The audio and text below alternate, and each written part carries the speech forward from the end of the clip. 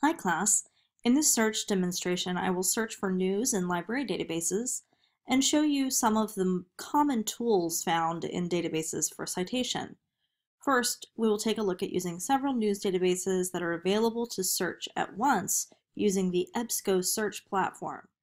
Then we will look at how to capture citation information using the citation tool. To access CSM library databases, navigate to the home page of the CSM library website. A full list of databases is 2 clicks away. First, select the link for articles and databases found on either the Quick Links menu or the I would like to find menu.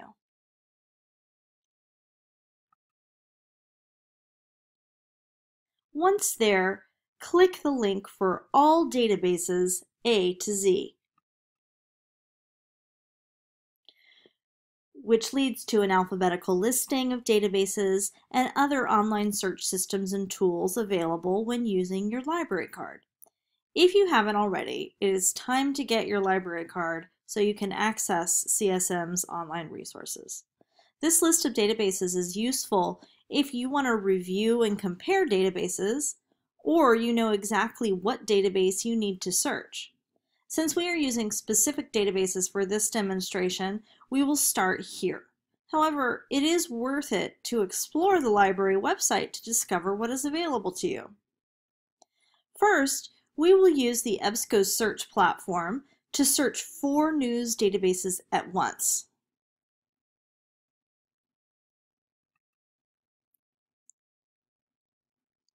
The EBSCO news database searches the following databases: Newspaper Source Plus, Newswires, Regional Business News, and Web News. Once you've navigated to EBSCO's search system, you can view what databases you are viewing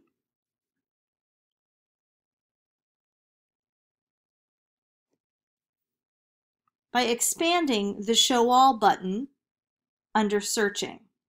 Here it shows we're searching Newspaper Source Plus, Newswires, Regional Business News, and Web News.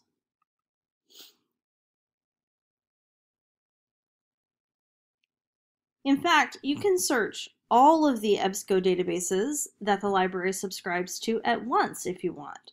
To do so, click the Choose Databases link and select the databases you want to search from that list.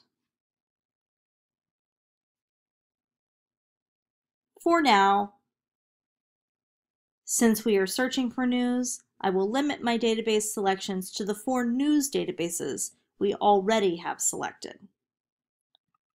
That said, some of the other databases do contain news information in addition to other types of content. For now though, we are searching for news. These library databases are acting as a news aggregator by giving us search results from many different news sources. To demonstrate, I'll search for news about Kendrick Lamar.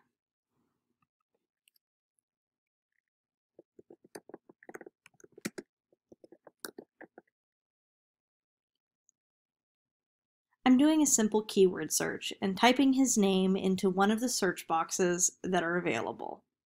As you can see, I've got nearly 3,000 search results.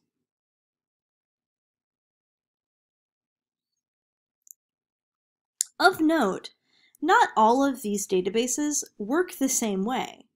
Articles found in the Web News database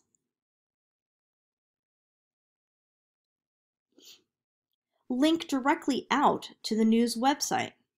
Click the headline for one of these articles, and you are on the news publisher's website.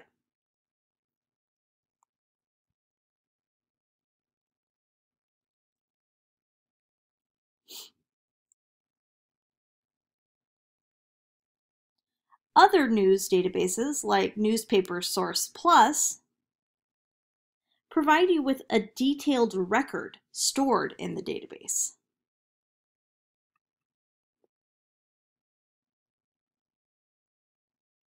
This gives you metadata about the article, including details needed for a citation.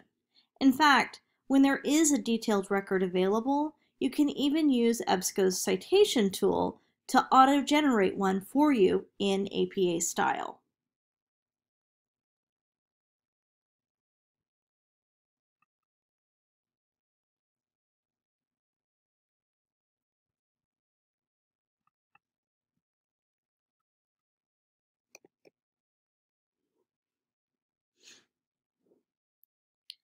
Take a close look at the citation the database generated. There are errors in it. This is a common problem. Anytime you use a citation generator tool, you should proofread the citation and double check for errors. In this citation, the capitalization of words in the article title is incorrect.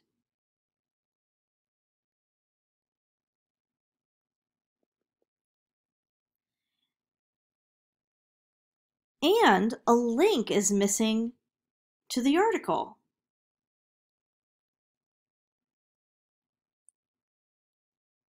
If you use this citation as is, it is incorrect, and you may be penalized by an instructor.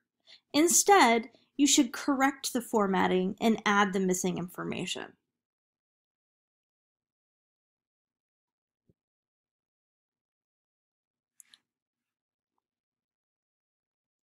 I'll get started by adding the information I have to my working reference list in Google Docs.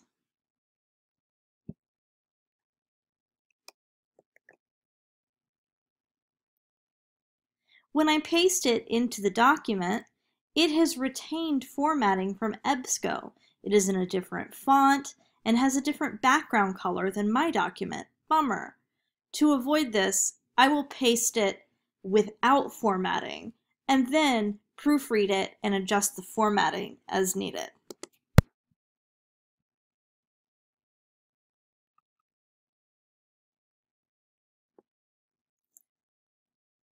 First, I will grab the URL that is missing from the citation. In the databases, I look for the option for permalink.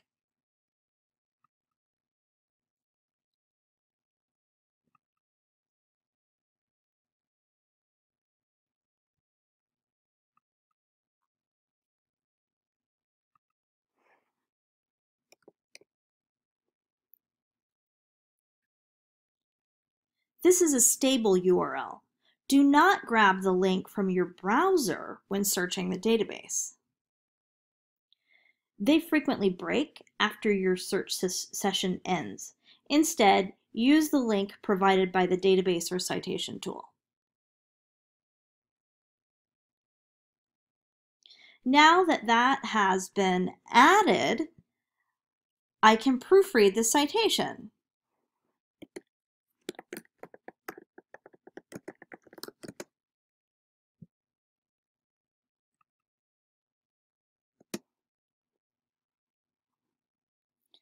As I proofread this citation, I can see there are other errors. The author of the article is Ken Tucker.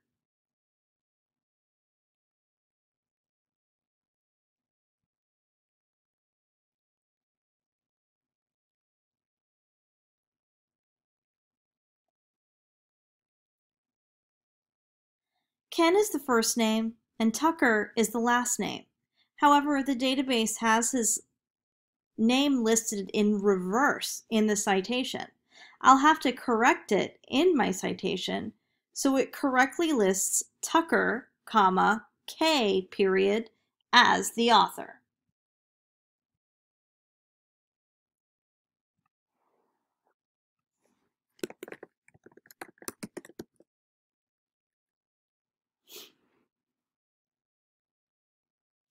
I also notice that the document type is transcript. As I skim the article, it also becomes clear that this is a music review. I'll have to figure out how to work that into my citation. It turns out that Fresh Air is a radio program and podcast.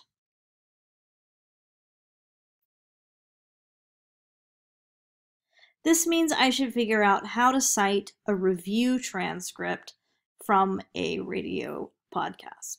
Because news comes in all formats, audio, video, text, etc., when citing news sources, you must pay attention to detail in order to get it right. Nobody can memorize all of the rules of APA-style citations. It is too detailed and really impossible.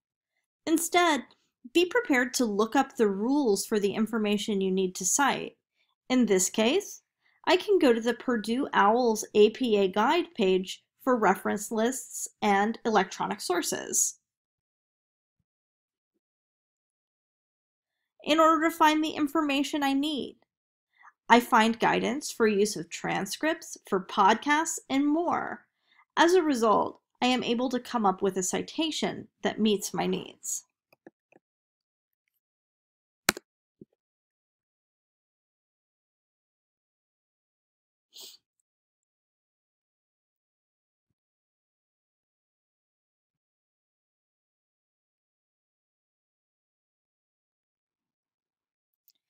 Here is the citation that I came up with for the article and corrected. And you can see that the name is in the correct order, the date is there, the article has had the capitalization issues corrected.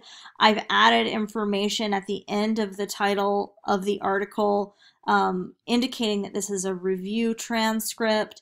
I'm still showing that the transcript is from an episode of Fresh Air on NPR, and I provide the URL from the database where I retrieved the article transcript from. So I found what I needed, but it did take some doing. Keep in mind, not all citations are as tricky as the one we just looked at together. However, you need to be prepared to format complicated information when doing college-level work. Because it takes time to do this, plan ahead so you have enough time to finish by your due date. Now, back to our search results.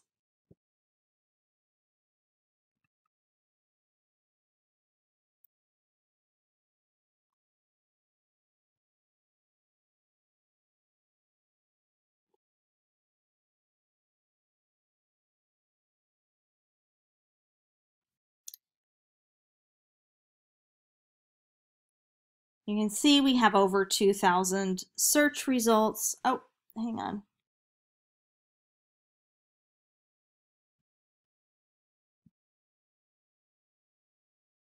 I've just deselected the database link so that we're looking again at all three databases. You can see that there are nearly 3,000 search results. One of the nice things about library databases is that they often provide filtering tools that help you focus your search a bit more. They weed out results that do not meet the criteria for your research project. In a sense, this helps you to begin to evaluate and assess your search results and how well they meet your needs. For example, we need to evaluate for currency and make a decision about what date our information needs to be for this project. If I want information about his Pulitzer Prize, I need very recent information. However, if I want information about his earlier work and projects, I might want to include results from earlier dates. As you refine your search results, adjust your date range so it corresponds to your research needs. For this search, I'll change it so that I'm searching the year 2018 only.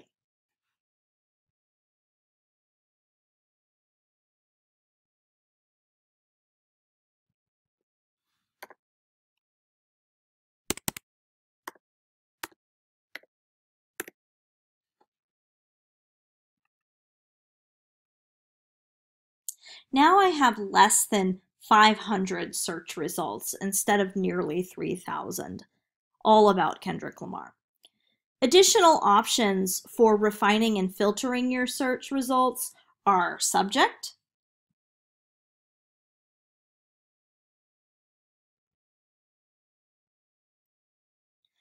this is related to the relevance of the search. Additionally, there is publication and publisher information.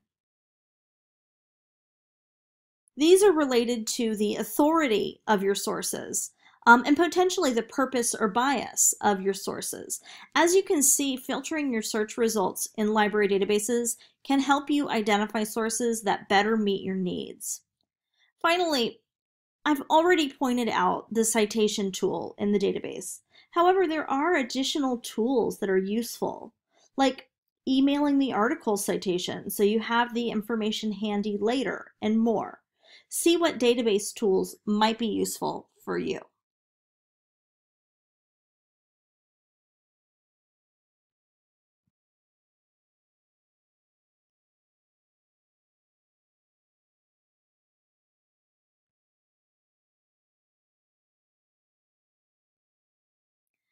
Of note, most library databases have similar filtering options and tools. However, each database is designed a little differently, so you should explore the search system you are using to learn how it works. Please let me know any questions you have about searching the databases. Thank you.